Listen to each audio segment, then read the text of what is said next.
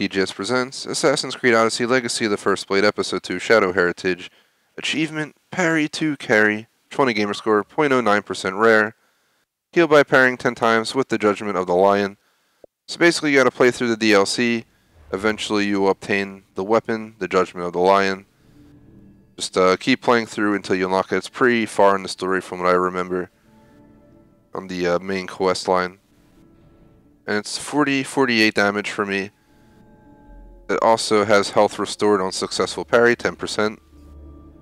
The whole point of this is to simply parry each time, and you'll just keep getting health over and over and over. This is the second achievement video. My Xbox keeps popping up installation stopped for a game that's not installing. So sorry about that, but let's continue on.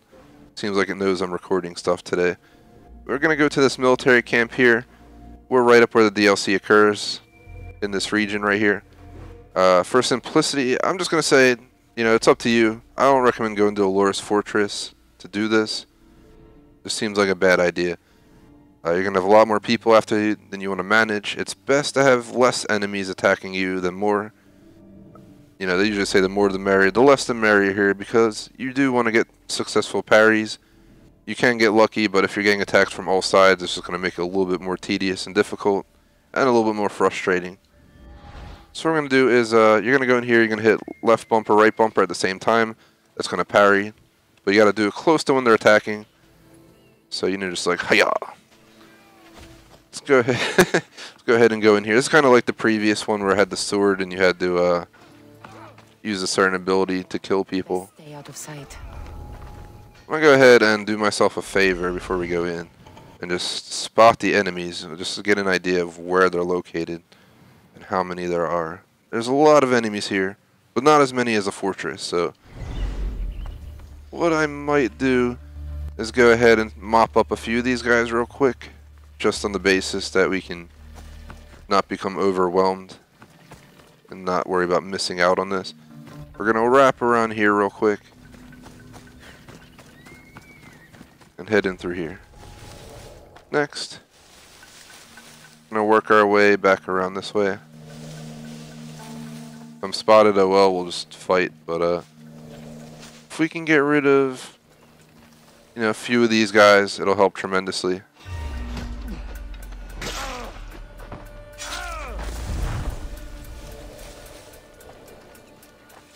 There's still 6 remaining, give me a moment. Parrying is pretty simple once you get used to it. It might take you know, a attempt or two if you're not used to parrying. No, honestly, I was more of a hardcore attack fighter. I did not parry much during my entire playthrough of 160 plus hours. It might be the reason I died here or there, but I was just way more aggressive than I was defensive. I've built my character in that manner, and I've also built my my bow abilities specifically to destroy people. It's helped me get through all the bosses and the ogres and all that good stuff.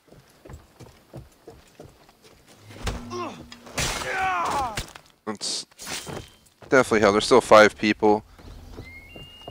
See the people outside, be cautious of them as well. Alright, here we go. Basically you want to let him hit you actually, so let him hit you. And then, now we're going to wait till he attacks. There's 1 parry. And I gotta do this 6 times, so if they go red like that, I think it just means you can't parry successfully, so keep that in mind. This game was kind enough to include progression on parrying in the achievement list, something a lot of games like to skip out on, and then you're stuck guessing what the heck your status is. So just a quick example, we've already jumped to 70% in like 3 parries.